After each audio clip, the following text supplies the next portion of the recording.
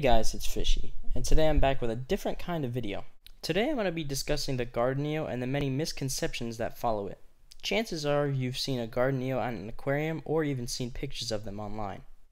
Now you may be asking yourself, well, why are they only kept at aquariums? Can I keep one in mine? Well, the answer is yes, but there is some steps that you need to take before getting a garden eel.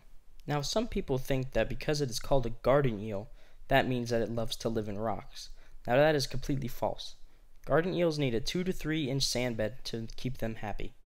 Now let's move on to their diet.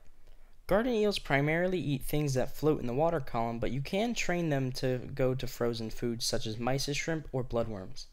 Mine has personally taken a liking to mysis shrimp. Since garden eels are thin, that means that they don't need a lot of food. Mine only eats once a day.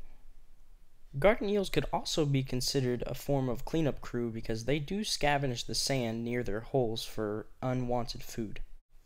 Now you're probably thinking, since these eels are true eels, does that mean that they are necessarily aggressive to other tank mates? Not at all, actually. Garden eels prefer a more seclusive and hidden life. Garden eels could also be very observant. Here's a video of my garden eel taking a liking to my finger.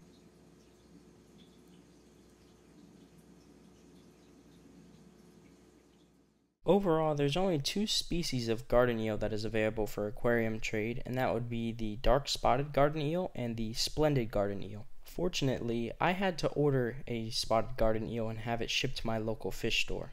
I'm going to receive a second garden eel in the winter.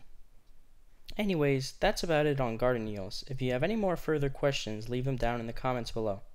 Also, have a safe holiday season. Also, don't forget to like and subscribe, and if you want to see more cool creatures, don't forget to check out my Twitter.